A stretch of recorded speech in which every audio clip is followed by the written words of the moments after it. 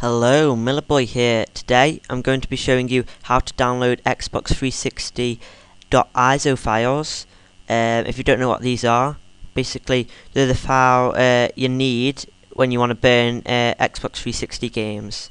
Obviously I'll be making videos after this for one, how to burn the games once you've downloaded it, and two, how to flash your Xbox 360 console so they can obviously play burn games. So like I said, this video is just to show you how to download them. So the best place to download Xbox 360 games are a good website I know, which we'll go to right now. So go to your address bar and you want to type in xbox360iso.com, then just hit enter. Just let that load. Now here we go. You might have to, I think you have to sign up, and then log in so you can actually download files. But basically, once you're on it, you want to scroll down until you see the Xbox 360 download section. Now, what you want to do is you want to find Xbox 360 DVD game downloads. So you want to click that. A little advertisement might pop up, just click off that, and then it'll load. Then you want to scroll down, and now you can click on each one to find a list of games. If you search for a particular game, you can either go through them all, or over here at the right there's a little search this forum button where you can if I just do that, where you can search for the different games. Like if I want to find the new Batman that just came out, I just type in Batman and see what comes up, and I'll get a few things. Like this is one I want, Batman Arkham City, so I want to click in that one. So basically you find a game, click on the link, and it'll take you to a thread with all the information and the links. So let that load up. Just take a minute. Now, once load up, you want to scroll down, and it should be, these normally have a picture of the thing, and then it comes up with all this information. Now, I'm just going to go through this. Region 3. Basically, I'll come to this later. I'll talk about this later in my other videos as well.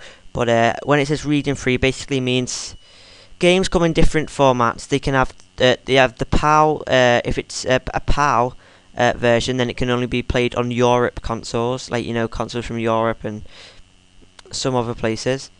If it's I think it's NTCS or NTSC, that's like America and stuff. And I think there's like Japan versions. Let me check. I'm not sure. There's a few versions. Basically, if you have a Region 3 one, that can work on all consoles. Stealth patch, I'll come to that when we're doing the burning. Leave that for now. iExtreme compatible, I'll come to that again when we're doing the flashing. XDD3, I'll come to that with the burning and the flashing, as there's a new Microsoft brought out a new type of disc. So, but I'll talk about that in the next things. And basically, yeah, so give you some pictures. Now here's the bit where you want to, sometimes they give you one link and it'll come with and the link will be a text file, and basically it'll be a text file full of lots of different links, because it comes in parts, you see, the games. So you want to choose your favourite one. I normally either go with Mega Upload or something like that, but you take your pick. So I'd go with Mega Upload. So what I would do is I'd select all of this, right, and then I'd search or see it, and now a little thing's popped up called JDownloader. This is a thing I've downloaded myself. I'll put the link in the description for this. Like I said, it's called JDownloader. Basically, when you copy links, if you open this up, they're automatically a ping in the link grabber tab of this program, and then basically it it takes each individual line and sets it up to be downloaded. So I'll put the link in the description for that, and basically you just download and install that, and then you'll be able to do this. So once you've downloaded and installed that, and you've ran it, so it's started up, you want to right click and copy your links, and then open this again, and all the links should pop up in the link grabber. The next thing you want to do is you want to click continue with all down here at the bottom. You see, I'm not going to do that because I don't really want to actually, you know what, I'll just download it just to show you. So I'll click continue with all, and as you see, it'll just take a second, and if I click this little plus, it'll start to download. I have to wait 18 minutes. If I click the refresh connection, sometimes that helps if it's not doing it. So obviously, you know, on Mega Upload you have to wait 45 seconds or something. So he does that. He does all this automatically and downloads each one. So it's quite a handy program. Obviously, like, you can do it by yourself. You can put each link into your address bar and download individually. But this is a program just, to help you, do this process a lot quicker. So yeah, so these will download one by one, and then once it's done, it also has another handy tool where it will extract all the files inside and put it into one folder. For instance, I've downloaded one, I downloaded it, and it went into one big folder with other things in, then I extracted it again, and I got the files.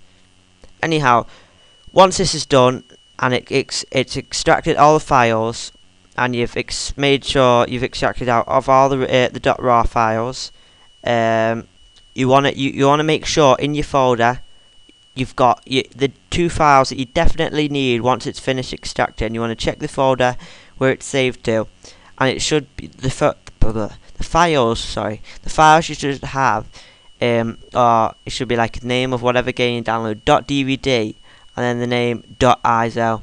I'll come to these when we're doing the actual making of the burnt disk, but these are the two files you definitely want to make sure in your folder where it's been saved to. If you don't know where that folder is it's been saved to, if you click on the actual the main package of all the links, if you click that and then you right click and go down to properties, now it should say save to, and it'll say where it's saved to here. So you can change that if you want. If you want to change that for all your files, you can go to settings and downloads and connection, and you can change the directory for future downloads. But basically that's how you download an Xbox 360 ISO. So as you see, it's downloading now, and if I open the directory where it's being saved, just take a minute, it's there, that core back, as you say, the same name. So you basically that's it. It'll start downloaded, and once it's done, it'll extract all the files and make sure it's all extracted. If not, you can do it by hand with like something called WinRAR, and take them out yourself. And then you should have a .dvd and a .iso file. Then in my next video, I'll show you how to what to do after that. So as usual, thanks for watching. Remember to comment, rate, subscribe. If you have any problems with this, tell me. I'll put the links in the description for both the website and JDownloader. And I'll see you next time. Bye.